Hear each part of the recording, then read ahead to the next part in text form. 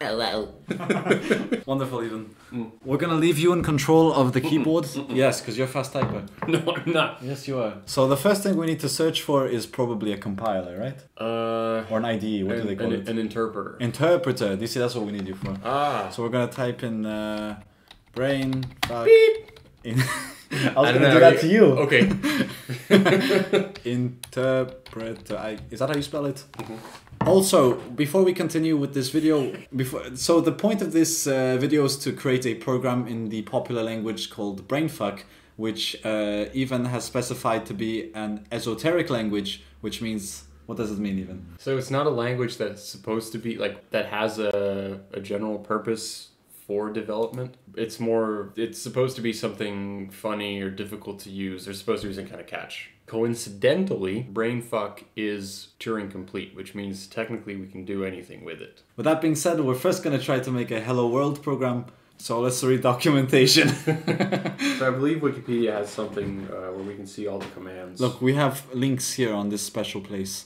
Oh, if we can do it in Python, that'd be great. Import Brainfuck, blah, blah, blah, blah. Let's do it in Python. That's so much easier. So we're gonna go... It doesn't matter what you do. No. The reason it's easier is because we can actually see what's on the screen when we output the video. Anyway, here we're gonna type in pip install and we need to import Brainfuck. And it's successfully downloaded, which means we can now test out our program. And then we're just going to print bf dot... I guess I messed something up already. No, you do bf evaluate input, right? Yeah, but if it's not giving me the... Oh. Val... Yeah, it's not giving me anything. But you never know with these programs. Oh no! Wait, this is some ancient shit. I think someone rigged it. Yeah, you just downloaded a virus. You think so? Let's run the program. I didn't spell evaluate right, did I? Then we're gonna try this other. From Brainfuck import stuff. All. Okay. I don't think that works. As BF. There's a very small chance this will work. And let's go ahead and click on run. Alright, so we're gonna try this one. And if this one works, we are set to go. Otherwise we'll fall for Ivan's backup plan, which is just go back online and use something online. I don't know what you're talking about anymore. Let's say converted code is going to equal... You know how it is to be a programmer at Code Palace? I hope everyone watching this understands that I'm not better than anyone who's watching. Look at that. Yeah. Yeah, anyway, let's go back online because my whole plan failed. And, raw program. What do you think? You think this could work? Is that a function called fuck? Yes. That's a function called fuck. Do you think it could work? I need to make... It says raw program. I need to make something that has a function called fuck. It works! Okay. Hell yeah! But I didn't like the second part of it. Why would the function for evaluation be called fuck? That's interesting. Do you know what's... I understand now. I think. There we go.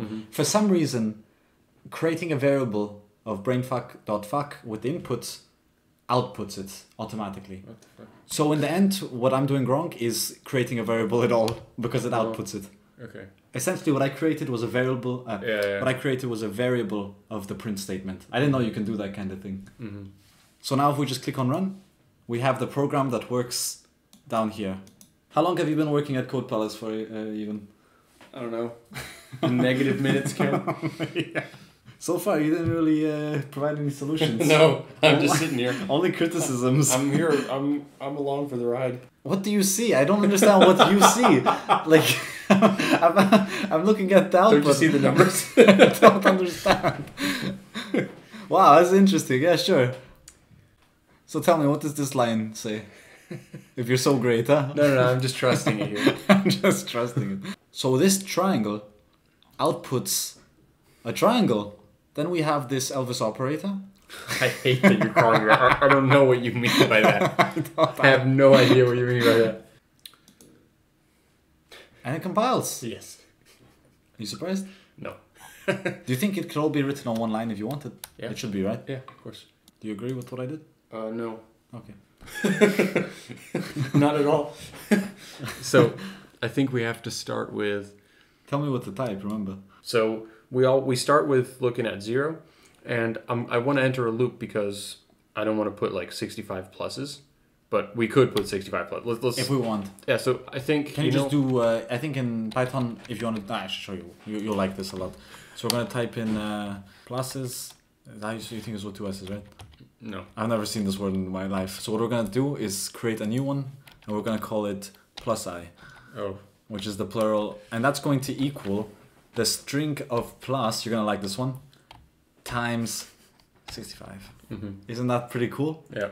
And then we can also, okay, but we also have to format this string. Yes. So we'll do, I think it's like that. Yeah. It's been a long time since I tried this. Whoa. And then we can add plus I. Plus I. Yeah. And then I think we have to add a dot, right? Yes. And then we click on plus. Whoa! I told you! Booyah! And that was a good high five as well.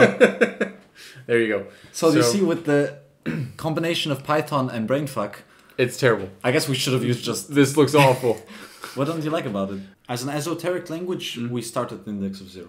I think we always do. I think that's implied. But also, there's a language you don't, and it's really annoying. I can't remember which one it was. I can't remember. wait, aren't there some... Or I read somewhere that some arrays or some libraries in Python are 1 indexed, right? Also in Java, for Android development, for the month calendar, they start the Oh, index. yes, the months, right? The months For are... some, I don't understand. Yeah. Maybe you can enlighten me. No. I couldn't understand. I remember that. I remember that from my first semester school days. They just decided. Yes, they just decided because date times are not hard enough apparently. So so this is the first line executed, which gives us an H. Yes. Wait. Let's try it. No. Wait. It's an H. Wait. yeah. It's an H at the 4th index. Yeah, We've learned the commands now because there's only 8 of them. Okay, fair enough. right. We haven't used the comma yet. No. And it's not even in this program. No, because this is just print. And we increment it 7 times. And you know what's interesting? Let's write it down on the keyboard. So now we have 7 and 2 dots, which means we execute the same command twice. Right. That is so neat, huh? Yes. So that's your hello. So it should That's be your hell. This whole video is hell. Okay. Dot. And then we print. And let's see what happens. Will it be a W? Nah, you messed up. Close. So it's more. It's 15, isn't it? No, it's 13. Wow. Nope. I'm guessing it. But it's close because it's next to V, so it has to be... There it is. It was the next... It was 15. Nice. And then we move but again. But it's a capital W, by the way. Yeah. Do not forget. And then increment. Whoa. And then... I think we failed. Yeah, a little bit, right? I forgot to decrement the... I forgot to dot it, huh? It's like adding a semicolon for each character. Yeah. And that's the whole program. Just in case everyone's wondering, we're using an ASCII key. Oh yeah, well, so this is something we need to do when we're converting from numbers to letters. And so far we got to the point that this is a while loop. Yes. So the first part. So what does the first part do? I'm sorry. Okay, so here's the very first part of the program. At our 0th index, we contain the iterator value for this loop. Right. So this is the number of times that we're going to go through this loop. Perfect. That's all it is. Yeah. Inside the loop, so for every iteration, we obviously have to move to the next byte because we're using our first byte, our 0th byte, for the iterator. Yeah. So it's going to hold the value for some letter, okay? Let's keep that in mind. But it's going to hold the value for the letter with the smallest multiple or the smallest factor for the value of the letter. Okay. Because as you can see, this is 1, this is 3, this is 7, and this is 10. The point is, when we iterate through this 10 times... 1 will arrive to 100. No, this is going to be 10, this is going to be 30, this is going to be 70, and this is going to be 100. So this is just used to save time later. Exactly. Because then once we have 10, 30, 70, and 100, we can just move around the bytes and simply adjust them a tiny bit depending on the letter we need. That's all it is. That is literally all it is. I can't believe I learned the basics of Brainfuck tonight. Yeah, there you go. Me too. Wow.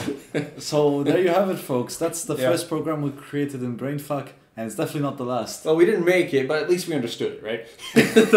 that's important. Hey, what kind of program should we try to make next time? Well, next time. Okay, that's fine, right? We're out of time, I assume, for the first episode. So far, you know how much we recorded so far? 1 hour.